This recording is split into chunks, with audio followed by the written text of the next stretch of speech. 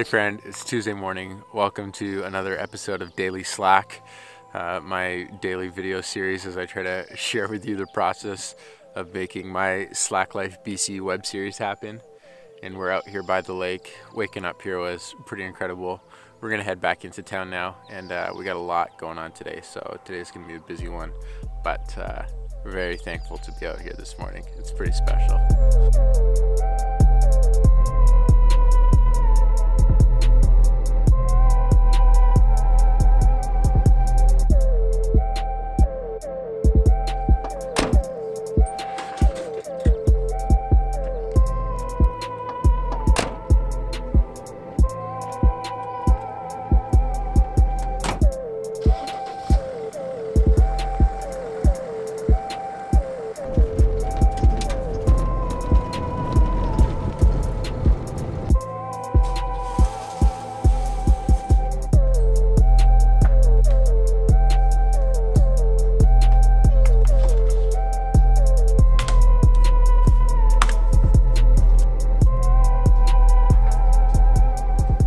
Just wrapped up a quick editing session here at the apartment, and now I'm gonna head into Vancouver to meet up with the Slacklining guys and discuss episode ideas for the series, and also drop off my A7S and hopefully get it fixed.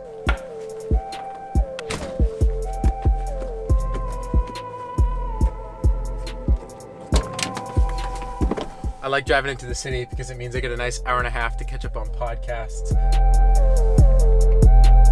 Even if it is something that is my forte. A year and a half ago now, I guess. Yeah. And we Down here in the city, gonna come over to the camera shop right over here and see if they can do anything about my little A7S. I don't even know if these guys do camera repairs, but on the Sony website, they're the camera shop that came up. I'm definitely expecting that they're gonna have to send it away. That's kind of like a guarantee to me at this point.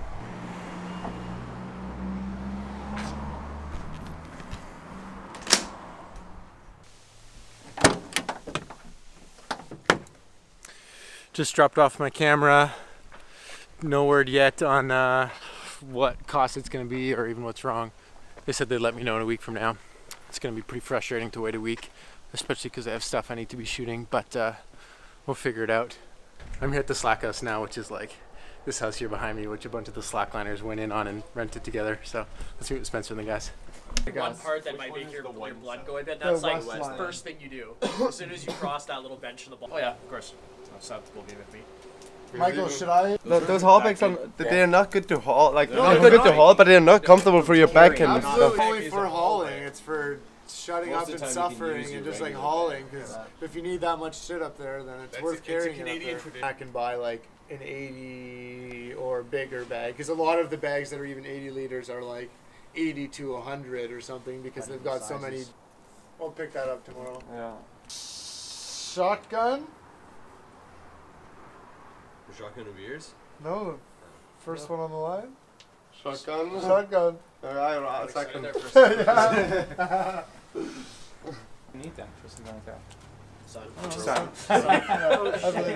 Power over that. Seriously, they're really broken. I'm waiting for my new pair. Oh, okay. They were broken already. Yeah, they're like really broken. So man, we gonna make this happen? Yeah, we're gonna make it happen, man. What are we doing on Wednesday? We're gonna hike up the Lions and rig a big high line. I guess the new Canada's longest high line. Which how long is that? It's 375 meters, as far as we know. But we're gonna bring 420 just in case. 420 meters of webbing. Wow. Times 2, because there's a backup. That's right. So we're heading up on Wednesday, and we're gonna rig this project. How long have you been wanting to do this? For a long time. When I first started slacklining, like, you start thinking about areas you can go around here, and the Lions was kind of a joke. Because you can like see it from the city. Yeah, the whole well, time. it's perfect. It's like obvious. Like it's the most obvious thing to do. So we have to go and do it. Cool. That's it. Well, bye-bye. Oh! Bye-bye. Yeah, tent and... Okay, I just finished meeting with the Slacklife guys, and we're here in another area of Vancouver and I'm going to shoot an interview real quick. Then I'm going to head back to Chilliwack, and I'll recap on what we all just discussed about our plans for this Lions Highline, which we're going to start on Wednesday. So pretty crazy. And then the sponsorship for that just wasn't there. So free riders awfully badly hurt. Yeah. Can you explain to me what's in this room? Right. So this is a liquid handling robot.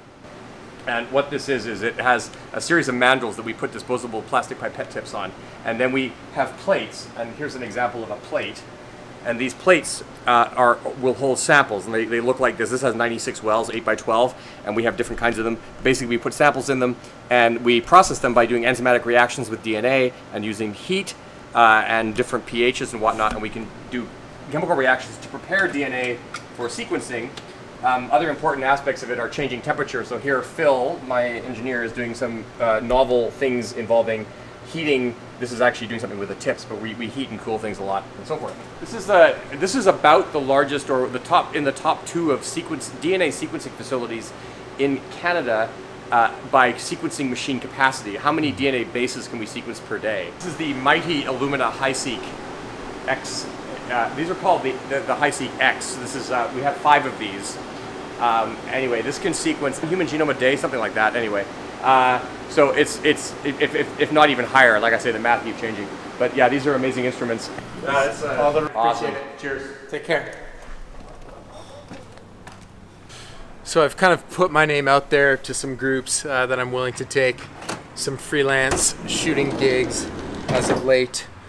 Yeah, so what I just shot there was a quick interview. I mean, I'm really stoked that it was at least interesting material. And after the interview, the guy was kind enough to show me around his office. It's like a crazy lab up there. I had no idea that's what I was even walking into. But really fascinating stuff. Now it's time to head back to Chilliwack. Back here at the apartment now, and we've been going at it hard all day. But still have more computer work to do. And I'll share with you how that meeting with the Slacklife guys went. I'm here now. It's almost 10 o'clock, and just finished processing the interview that I shot today and doing some admin stuff. So as I said, let me just recap on our little meeting at the Slack House today. Okay, in our little get-together there at the Slack House, we were talking about lots of things. But one of the main things that was happening right there was we were planning for this new highlining mission that we're going to go on starting on Wednesday, which is today's Monday, so 2 days from now. When these guys go and suffer to rig something massive, it's kind of a shame if we don't document it properly. So I'm going to head out with those guys. It looks like it's actually going to be for 5 or 6 days. And another thing that I did was chatted with Spencer and some of the guys about how they felt about potential sponsors. So there's a few ideas that we have of different brands we could bring on board. And I wanted to make sure that those guys felt good about it, because I'm going to take a longer portion of time to explain my methodology with sponsors. But it's pretty important to me. It's actually critical that we're all on the same page with it and that we feel good about it before we put any efforts towards anything, because that's going to be a pretty key factor to how this all comes together. But another thing is we're brainstorming different episode ideas, because when I go forward and pitch this to people, I need to have concepts of what the episodes could be, something that I've never had to do before. So that's interesting, because when we go on these projects, I want to be moved by the story and capture what's actually happening. I don't want to come up with a plan ahead of time, but at the same time we need structure enough, and we need character descriptions, something I've never had to do before. But I need to describe these characters and their interactions and kind of why that this would be an interesting story to follow. And again, we have Untethered to point to. Having a good description of what you're setting out to make is actually super critical. So that's one of the things that I tried to get on a better page with Spencer and the guys.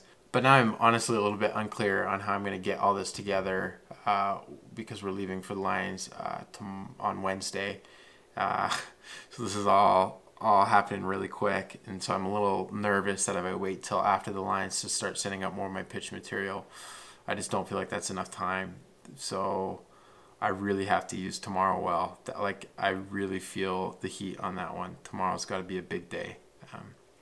Okay, thanks for watching another Daily Slack. Really appreciate the support. And today's Happy Crappy is, my crappy is I definitely feel the crunch time before we leave on this trip on Wednesday. I really need to get some work done tomorrow, and that's kind of crappy because I wish I had like another month to be prepping this stuff, but it'll also be a good motivator to get it done. And my happy is what is my happy? What am I thankful for today? And my happy was waking up next to the lake this morning was pretty incredible. It's just like so cool to get out, and I feel so thankful to have a peaceful place that we can go to. Really, really thankful for that. Okay, guys, until tomorrow, remember, life's better when you make stuff.